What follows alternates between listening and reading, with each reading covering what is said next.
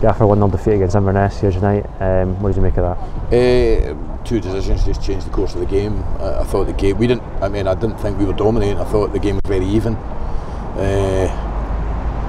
Two evenly matched teams on the night, and then the Rostock wins a penalty all day long. It's so clear. And then the sending off is it's very, very soft. They got those two decisions. It was tough after. I was really pleased with how they played in the second half.